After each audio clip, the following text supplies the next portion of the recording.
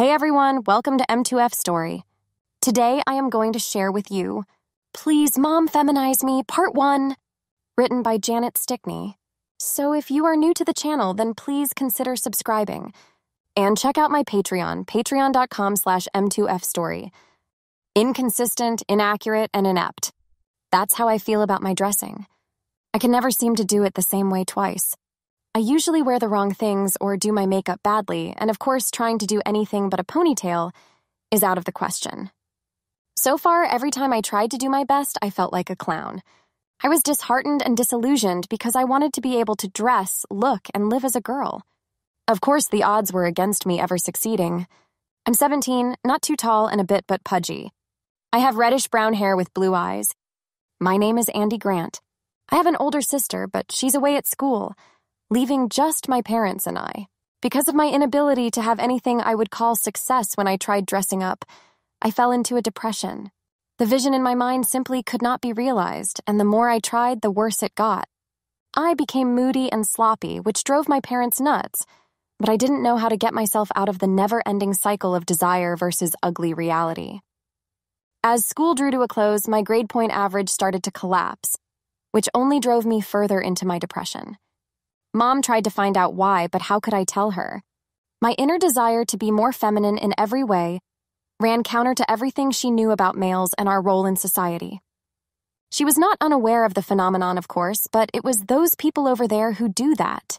How could I tell her that over there was alive and well in her own house? And what about my dad? He would freak out. 3 weeks before the end of the year, everything came to a head, erupting in a burst of tears and angry, ugly words. Andrew, I want you to tell me why your grades have fallen so much. You've been an absolute terror since the first of the year. Moody, sloppy, curt, even nasty at times. Tell me what's going on. Maybe we can help. I was sitting at my computer desk as Mom looked at me, her normally beautiful face screwed into one of bewilderment and anger. You wouldn't understand. This cannot go on, young man. You tell me what's bothering you, and I mean right now. Her red-tipped finger was pointed at me, her other hand clenched in an unfamiliar fist. Her beautiful blue's eyes, now a stormy gray, had narrowed and her mouth became a mere slit, red in her anger, tight with frustration. I had seen her this way only once before when Beth got pregnant in high school. No. Yes! She grabbed my arm and spun me around, coming face to face with me, our noses just inches apart, her eyes glaring and stern. I'm not giving you a choice, Andrew. I'm telling you. Her anger and my frustration clashed and grew hot, yet I remained silent. As her hand grew tighter on my arm, I also grew angry.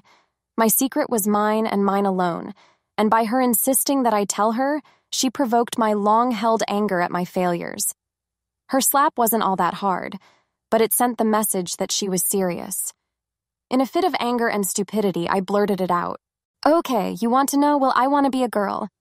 Those few words shocked her so much that she flopped down on the bed, her eyes widening as she stared at me. Silence reigned as we glared at each other, both of us lost in the implications of what I had said.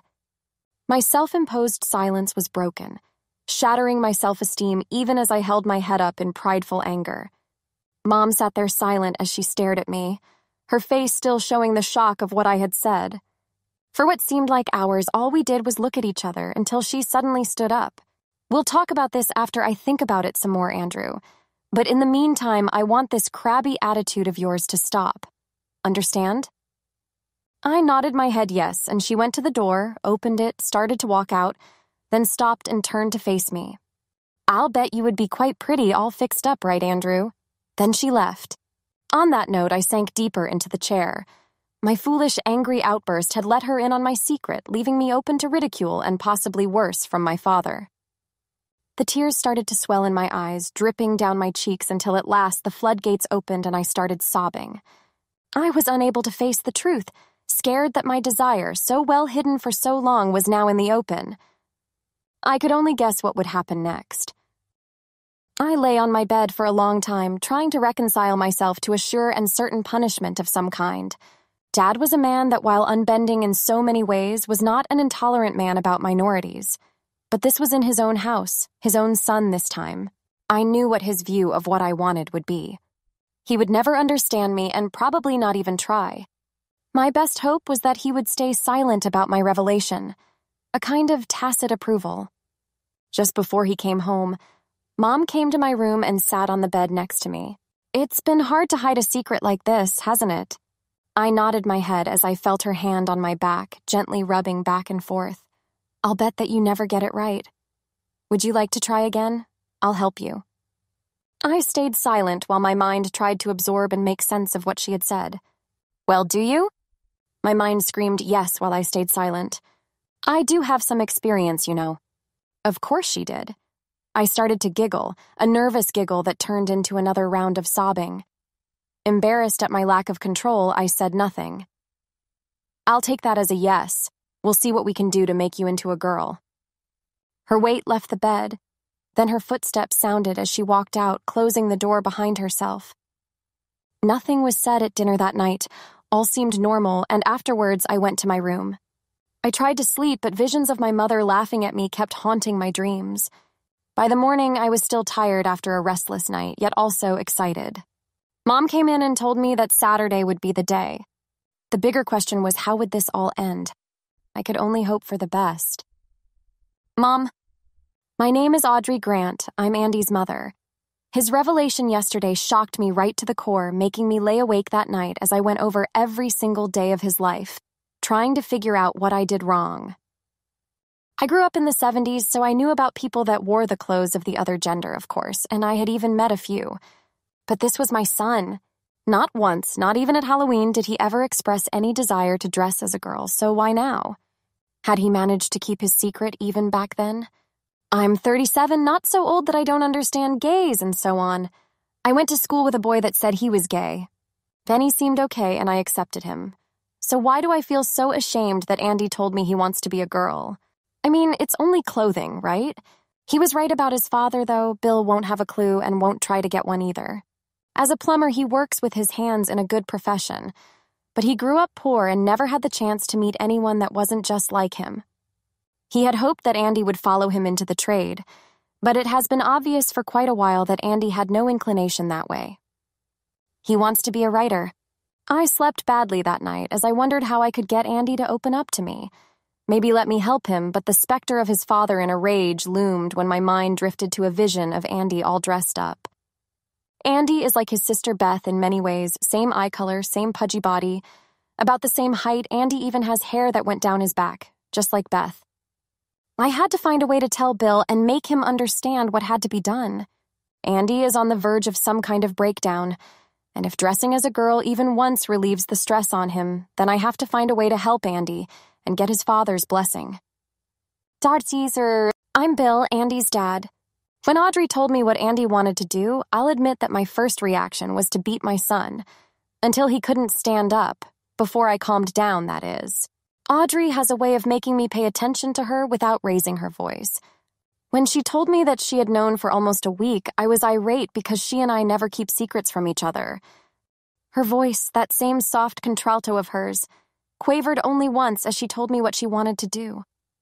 She said that Andy needed to try it at least once just to see himself as a girl, and if it went well, maybe a bit more, like a trip outside of the house. That scared me because of the neighbors. They might see my son all dressed up as a girl. I could only imagine what he would look like. A clown in a dress. Audrey said this is important to him. Very important. She also pointed out that I accepted the situation when Beth was pregnant, and this is no different. I was angry at Beth, of course, a baby at her age. But as she grew larger, I became protective of her, like a grandfather. When she gave the baby away, I was saddened, I guess. I had gotten used to the idea that she was going to be a mother. Now, Andy. According to Audrey, if I said no, he'll just graduate, move away, and do it on his own. This way, at least, we'll have some control. I hated the idea of my son dressing as a girl, but letting him do this on his own and possibly get into trouble was worse. I gave in, but with serious concerns. Audrey told me what she wanted me to do and when. Then she told me not to be there. It sounded like I was hiding from my own son. On Saturday morning, you and I are going to make you over into the girl of your dreams, Andrew. Don't make any plans for this weekend, okay? Sure, Mom. Andy. I had to wait 3 very long days for Saturday to arrive. Tense does not describe how I felt when the fateful day arrived. As soon as Dad went to work, Mom took me to her room, insisting that this was a do-it-right-or-not-at-all session, and had me stripped to my briefs. After she rubbed in a cream, I had to wait a bit.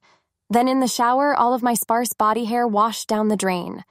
With my hair squeaky clean, a fresh shave, and a hairless body, I wrapped a towel around myself and rejoined Mom. In a swirl of compressed time, I was wearing panties with my hair in rollers. She took the time to carefully get me dressed, and the results were worth the effort. My nervousness left me as soon as she began to put in the rollers, and from then on I was a more than willing subject, but said nothing about how I felt. This is foundation. I'm going to show you how to do it on myself, then you do yourself. Under her watchful eye, I covered my whole face evenly. I had never used the powder, but as I brushed away the excess, I could see how it made my skin look softer and smoother. The eyeshadow was a lot harder. I used a thin line of soft green, then a plum color over that. Using the liquid eyeliner was the worst. It took me 2 tries to get it even close. In the end, I rested my elbow on the table and managed to draw the thin black line on each eye with a single stroke. Under my eyes, I used a black pencil. When I looked in the mirror, I was simply shocked. I had never managed to do this. Now we'll get some clothes on you, Andy. While I watched her, Mom opened a bag and put some clothes on the bed. Beth wore this when she was in high school. I guess it's your turn. I took it in my hand, felt the rods built into it, and looked at Mom. It's called a waist nipper, Andrew. Wrap it around yourself and fasten the hooks in the front, the tag to the top. As soon as I had it hooked and zipped up, my waist was at least a few inches smaller while my upper chest seemed to swell up. The bra was one of Beth's, a 34A. It was peach in color with lace-trimmed cups that didn't look like much, but Mom said it would be fine. As soon as I had it on, I saw why. The cups had some pads in them that pushed up my flabby chest, creating what looked like breasts. Push these in under yourself, Andrew. The small, oval-shaped pads lifted my flesh while filling out the cups of the bra, making it look like I had boobs. I sat on the bed and pulled on the pantyhose, the nylon slicking across my now hairless skin making me shiver, and sent the wrong message to my manhood. Embarrassed, I turned away from Mom and hid things. She said nothing about it, but smiled at me. I think these will fit Andrew, Mom said as she handed me the skirt. It was short, green and white checked, pleated all of the way around. I stepped into it and fastened the button and zipped it up. It fell about mid-thigh on me. The blouse was white with short sleeves and a round collar.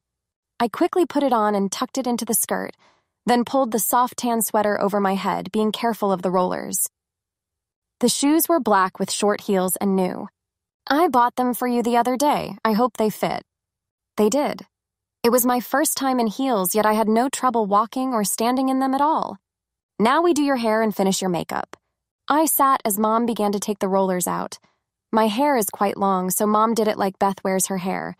She cut my bangs, brushing out the top in a curly mass, then brushed it out and let it hang down my back, and used barrettes to hold up and back some of the hair she had brushed out.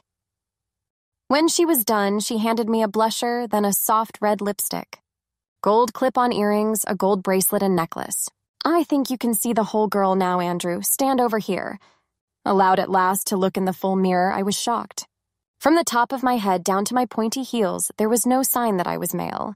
2 hours it had taken. From the hair removal to makeup and hair then, the clothes. Peach panties and bra, the pantyhose that made my legs look so long and sexy.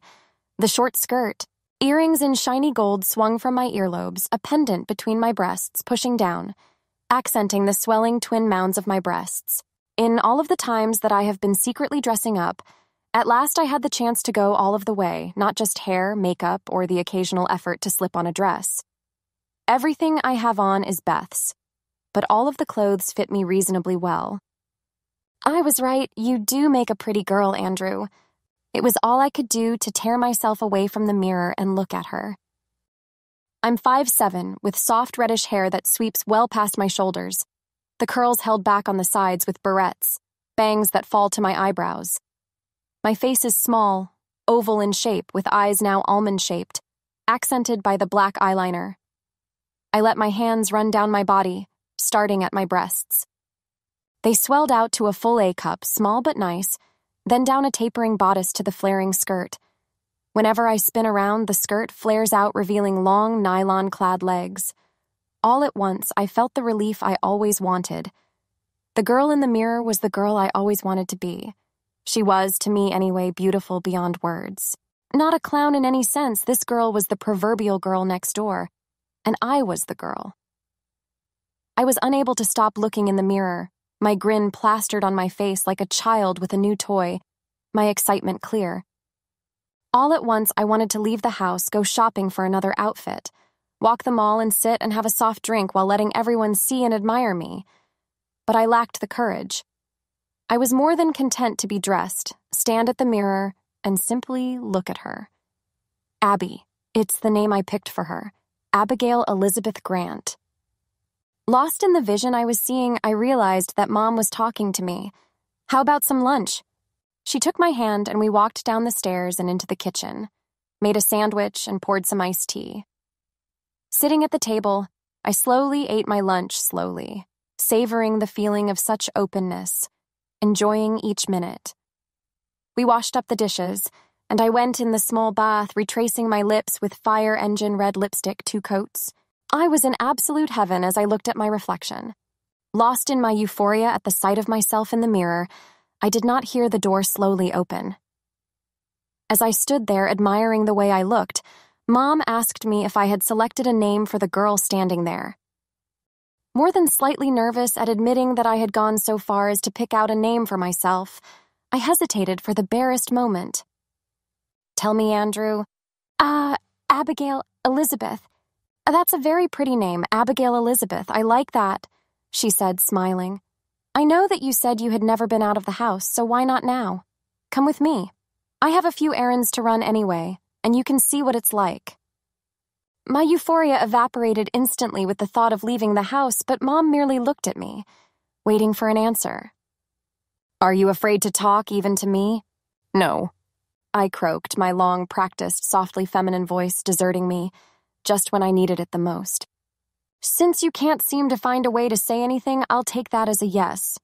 My eyes still wide at the thought of leaving the house, she asked, Do you have a purse? Yes, came the squeaky answer. Go get it and put your wallet and lipstick in it, then come back here. I'll be waiting. I tried, but I was stuck. I simply could not make myself move. Well? I'm scared.